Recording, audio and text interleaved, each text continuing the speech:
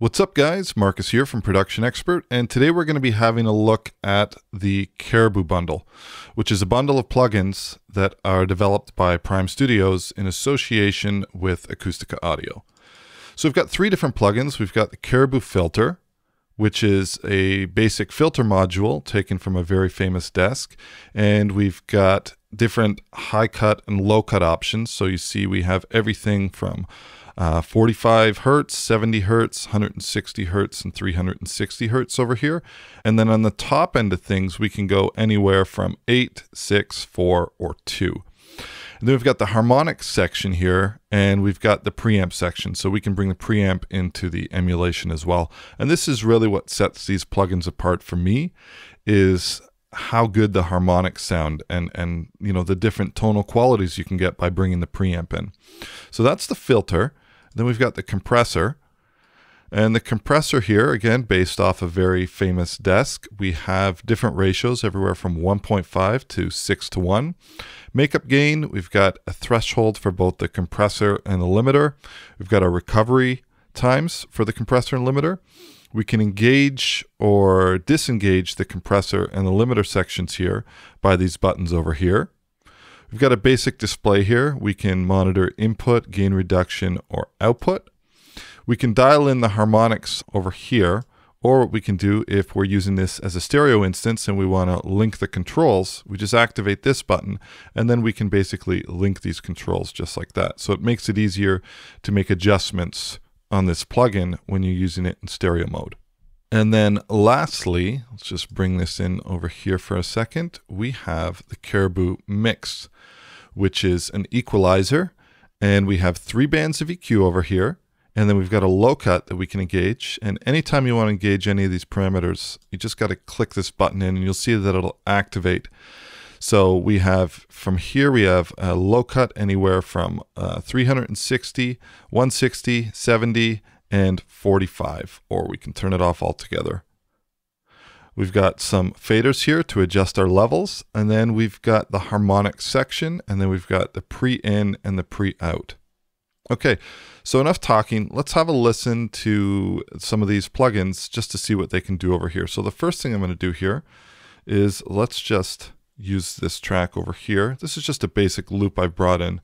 A lot of the ways that I'll test plugins to see what they can do is I'll take something that's, you know, very basic sounding or very sterile and see how good I can make it sound. And if it passes that test, then in my opinion, you know, it does a pretty good job. So here we have the filter plugin, and let's just have a listen to the program material without anything on it first. Just a basic bass loop.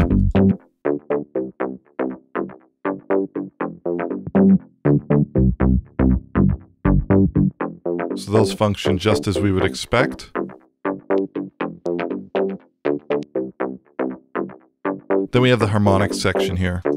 And this is really what sets this apart for me. So I can take the preamp out. Let's bring the harmonics all the way down. I'm going to start to dial these up. I can bring the preamp in. I'm not sure if you hear that high frequency that just popped in there.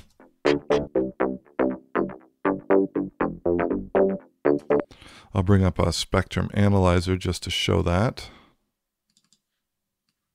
So we have over here, keep your eye on this section. Right over here. You can back off a bit.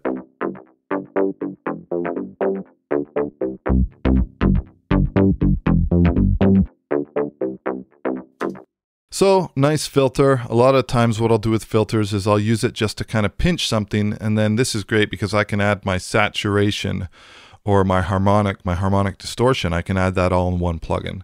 So that's the filter plugin. Next up, let's have a look at using the compressor. So I've got a track here provided to me courtesy of Paul Drew.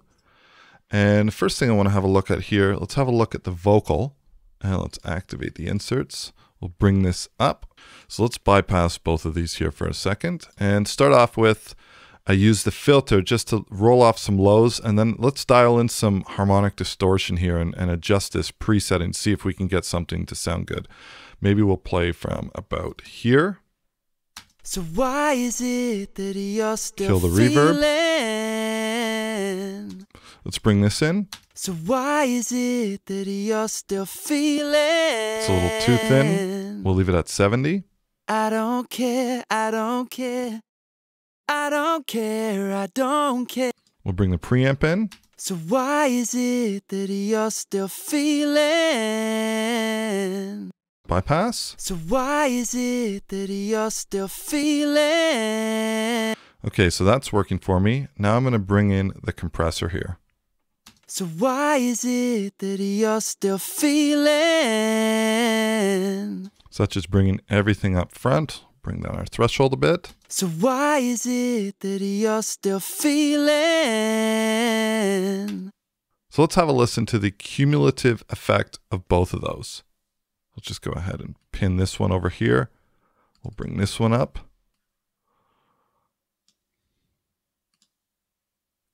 So start off in bypass. So why is it that you're still feeling? So why is it that you're still feeling? Awesome. Okay, now let's add the guitar in here. So for the guitar, I'm just using the filter here. And what I want to do is I want to, tame the low end a little bit. And again, I'm just going to dial in some harmonic distortion here. So we'll start off with the guitar bypassed.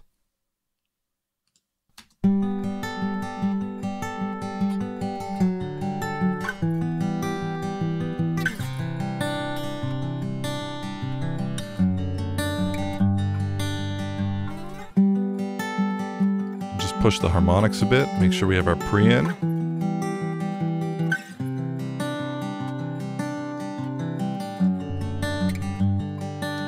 So just cleaning it up a little bit. Now let's listen to both of these together. Looked it up to find the meaning. It's somebody that you don't know. So why is it that you're still feeling? Okay, let's just focus on this line for a second. I'm going to take both of these out. So why is it that you're still feeling? I don't care, I don't care.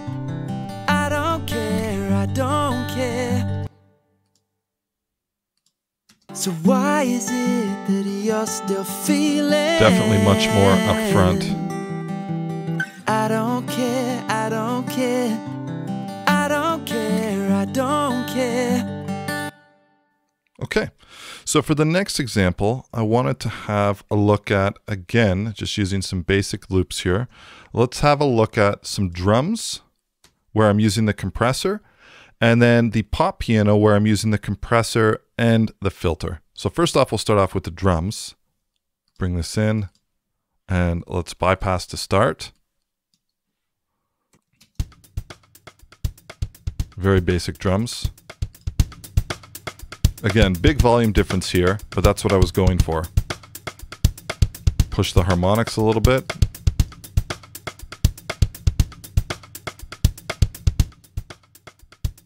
So you can hear how much it adds to that, bringing out the harmonics. Okay, now we'll have a listen to the piano loop. So on the piano, we have the compressor and we've also got the filter. So what I think we'll do with this over here, with the piano, is I'm going to bring in both of them and then we'll bypass them, both of them together. So bring this one in as well. Okay, so we'll start off in bypass from the top.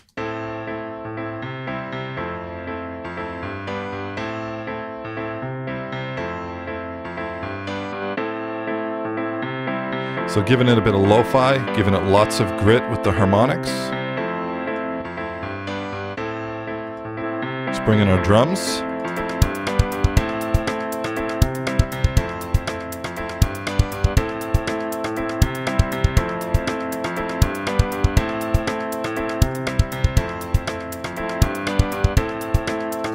Okay. Now moving on to the last example here, what I wanted to do is I wanted to just, have a listen to how the Caribou mix sounded on something that I'm mixing, but that has not been mastered yet. So I've got this track over here, and it's just something, it's a work in progress that I'm working on right now. We'll go ahead and bring up the insert for this.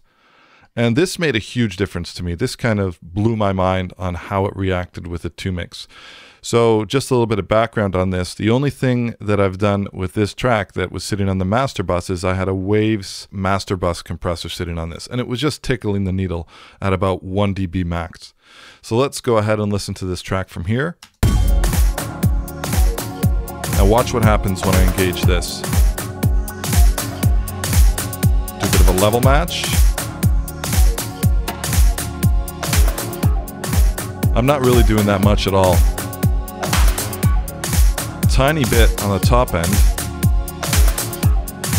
I've added the harmonics. I'm giving a little bit at 60. You can hear it just open right up.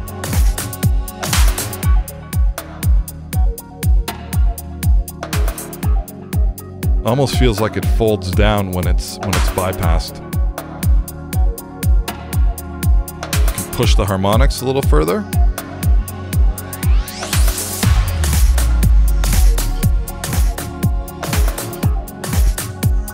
Again, we'll compensate on our volume.